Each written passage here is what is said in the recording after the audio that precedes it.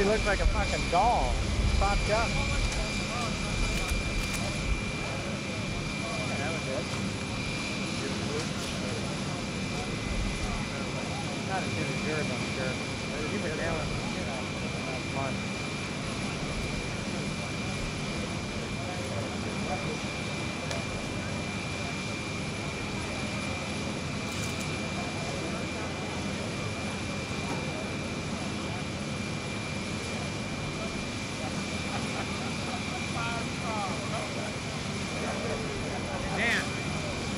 Dan.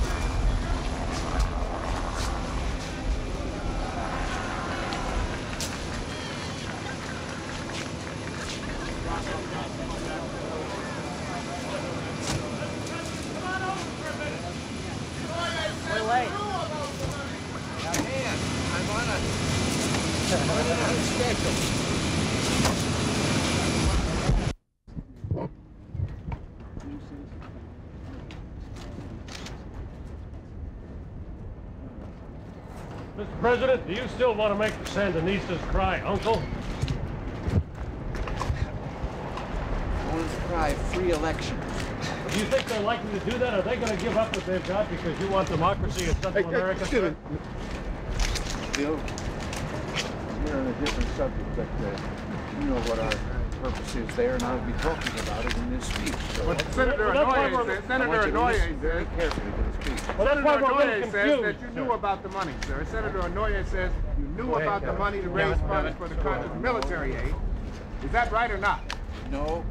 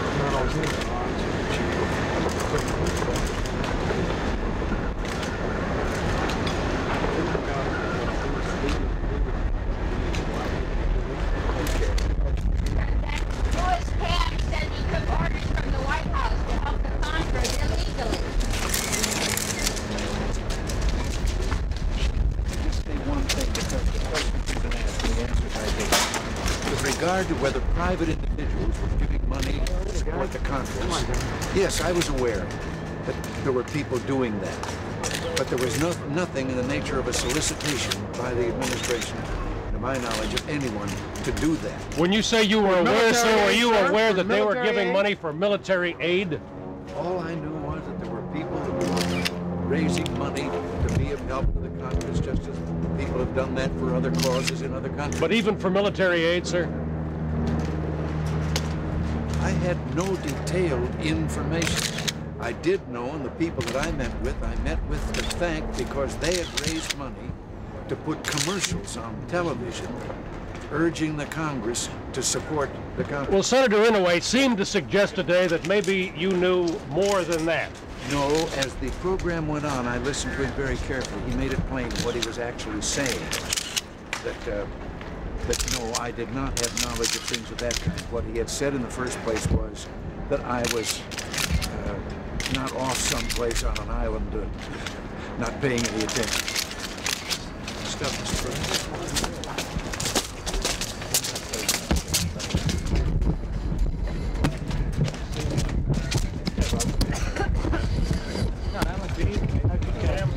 Gentlemen, the President of the United States.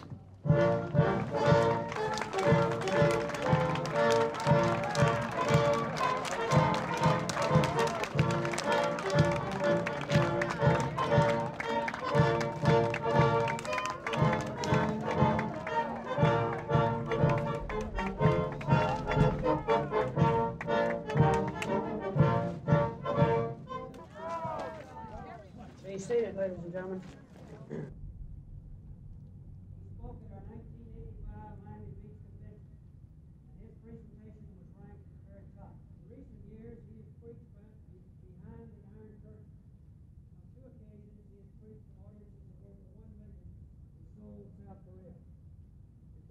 Years, he has preached to roughly 100 million around the world.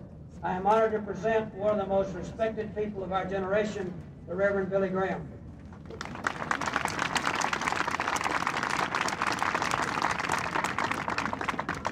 President Reagan, Mr. Chapman, distinguished guest of the New York Times. But I am going to pray for you. Shall we pray? Our Father, this afternoon, to celebrate the 200th anniversary of the Constitutional Convention, we thank you for our Constitution, which is your freedom of the press. We remember with deep gratitude and racial justice for all our citizens. Our Father, as we remember your faithfulness and mercy to us in the past, so we pray for your future, for we are dependent on you. We need to carry out their tremendous responsibilities. We pray the same for the publishers here today that wield such an influence on our lives. We also pray for our world, moral vision, and may we be zealous in building our future on its foundation. We pray that during the larger measure, the opportunities and responsibilities that are ours as a nation. We remember also your word which says, the house they labor in vain that build it, except the Lord keep the city, the watchman waketh but in vain. So we pray that this will become a year of moral and spiritual rededication for us all.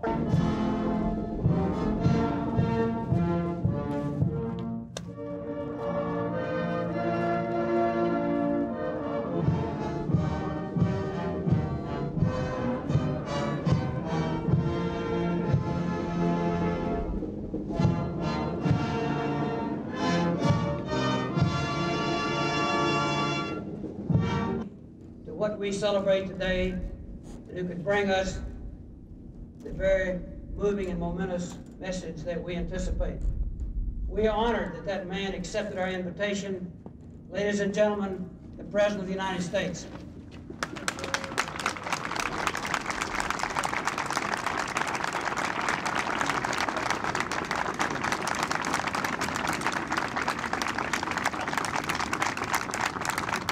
Thank you. Thank you all very much. Thank you, Dr. Graham, for being here. Chairman, ladies and gentlemen. There she is. I was just looking for the other woman in my life. It's a great lady who, for 100 years now, has stood watch over this gateway to freedom. It couldn't be more appropriate that a year later we gather here on Ellis Island to celebrate with all of you, the ladies and gentlemen of the Fourth Estate, who also have stood watch over our freedoms and who have been the guardians of our liberty. It is, if those of us in government and the press sometimes think of ourselves as antagonists, it's only in the context of transitory events, the rush of daily business that can obscure for us a deeper truth, that we're two complementary institutions. Once again, the freedoms Americans enjoy. But my job today is more difficult. It's not about those who came to this land, but it's about the dream that brought them here. Today, another people are in search of that dream. I speak of the people of Central America. And let me begin in 1981. Keep down. I wonder how many remember that when we first drew addition, they didn't want the chance for democracy that we offered. In fact, their sympathies lay with the communist guerrillas, we were told. But then one day, the silent, suffering people of El Salvador were offered a chance to choose for themselves a national election.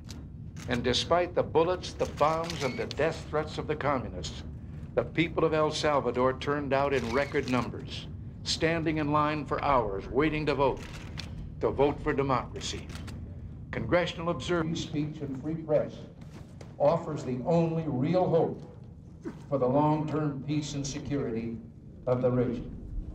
They know such a system provides a check and balance on any government, discourages dividers and pledge to their own people that our objective in Nicaragua is clear: free elections. On the other hand, the Soviets and the Sandinistas have also losing. Make no mistake, the Soviets are challenging the United States to a test of wills over the future of this hemisphere.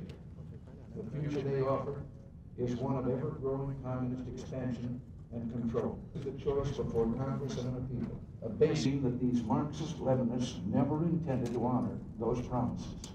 We've seen them use negotiations time and again simply to delay, to manipulate world opinion. And that's why the choice. World War II. Without the pressure of the Central American democracies and the freedom fighters, the Soviets would soon solidify their base in Nicaragua, and the subversion in El Salvador would reignite. The Democratic Party, the party of Franklin Roosevelt, Harry Truman, and John Kennedy, have stood in firm support of democracy and our national security. The survival of democracy in our hemisphere requires a U.S. policy consistent with that bipartisan tradition. So today, I want to describe the framework of that policy.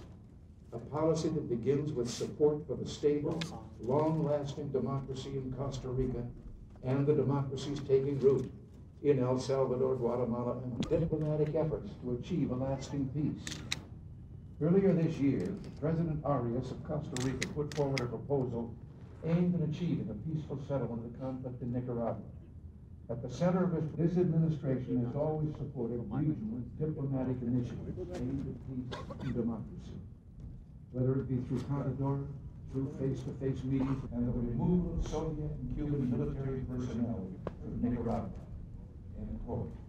While I do not endorse everything in that letter, I certainly join these congressmen in calling for the restoration of freedom of the press, freedom of religion, freedom to assemble, freedom of speech, and free elections, all of which are now denied by the government of Nicaragua.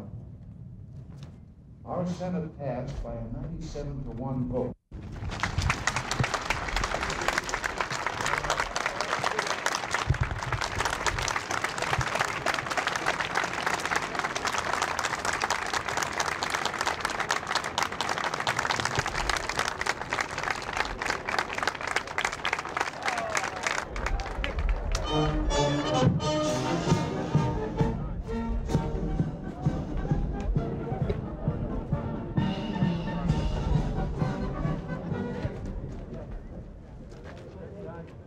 Thank you, Mr. President.